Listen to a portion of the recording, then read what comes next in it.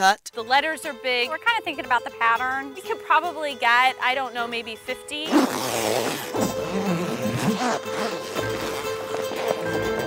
cut, cut. We got red. This is not your kid's art class, but a major craft, All right. making two local moms a household name, a name that some may like, My mom hated it. and you definitely cannot forget it. It also means to be streaked with color. We got red. It's a freaking billboard. That's right, that's the company name, and Beth and Ann are the founders. We want stuff in all 50 states. That's one of our goals. And everywhere you drive, you can't help but pass the huge square advertisements. But have you ever wondered what happens when the plastic ads become useless? Do they go to our local landfill? Well, think green, all thanks to a challenge by Ann's husband, whose business is billboards. Some old ones were on the office floor, headed for the dumpster. I said, "Oh, we can't throw it away.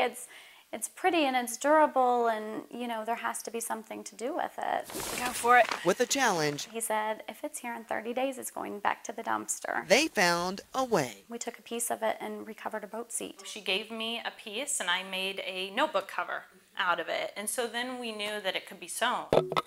But before the bobbin is threaded, all 14 by 48 feet of old billboard is spread out, The letters are big. cut into smaller pieces, You can't fit this in the back of my car. rolled up, and hauled off to their homes for a soapy power wash. Then the creative cutting takes place, with a design already in mind. I'll probably lay it this way because we can get red on one side, black on another. The next 5 days, we have to probably have 50 to 75 bags cut out, ready to go. And the many colors of thread are ready to stitch it all up. Personally sewn by a local seamstress. And this is what you get. We have the clutch, we have a journal, we have small handbags. Our journals, actually, that's probably the most popular men's product.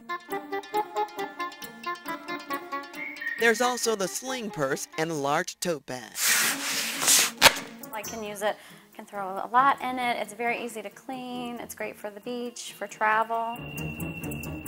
My son was in New York with my parents this summer, and he saw somebody on the street with one, so that was exciting.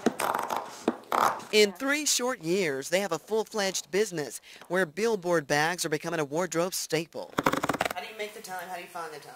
A lot of early mornings, some late nights, some weekends. They're mothers on a mission If you have an idea, go for it. We're taking it over here. who turned useless plastic They have 2 layers of billboard and you can literally hose them out if you wanted to.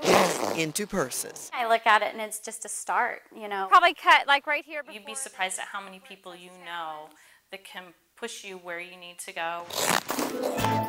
Okay, And they plan to keep pushing the product line forward. we're ready to go big. So I love where we are, but it's definitely not where we'll stay.